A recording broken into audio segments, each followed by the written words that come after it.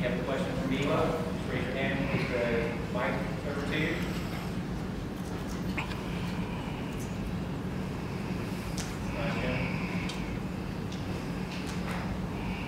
Hey, Miela, obviously in the second half, Duke's having trouble getting good shots. Was it something Virginia Tech was doing, something Duke wasn't doing, or a combination of the two? Yeah, I think it just came to execution. You know, in those late moments, that's where we really just got to lock in and do what we do. I think you had double figures in rebounds. I mean, how does that happen? I think just hustle. I was trying to do what I can out there. And rebounding was a key for against this team. So I was just trying to do my job, box out, and get those rebounds.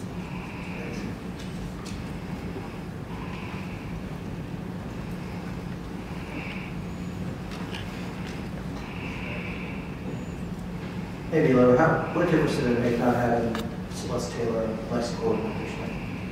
Yeah, you know, they're big players, a big part of our team, and you know, yeah, they're a massive part of our team, but we're really excited for when they can come back and join.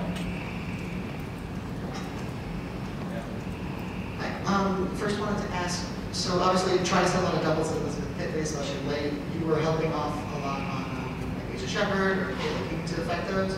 Was the strategy just, you know, if they get the threes, when they get the threes? Yeah, we definitely didn't want late threes, but you know, it's just locking down and doing our job, and you know, kudos to Virginia Tech, but we're going to get back in our lab, work hard, and get refocused for the next game.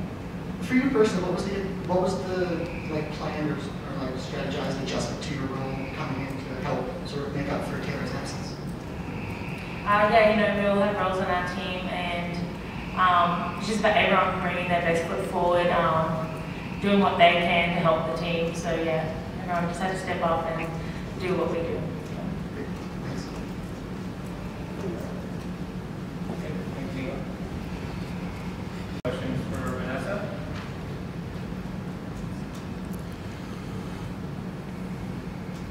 Jim? Hey, just the same question I asked me.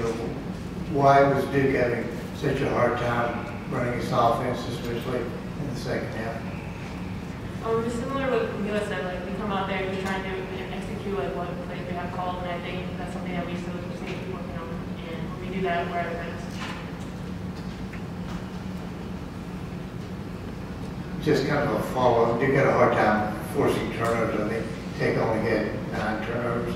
How were they able to run their offense so efficiently?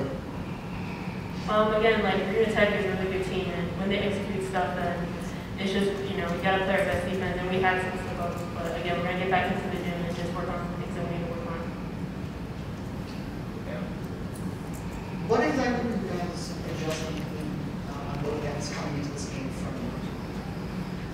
One big thing, just following the game plan. I feel like coming into the game, we have the right tools and the right idea. Just being able to execute it on both ends is what can help us up here. Gotcha. And then with Virginia Tech's backcourt defenders just being such quality defenders, what is your approach? How do you change up from a team that level of defender? I think it's the same thing every game. Is just coming out and, you know, playing with confidence, because I know what we can do, and when we play our best, and we can play against any defenders.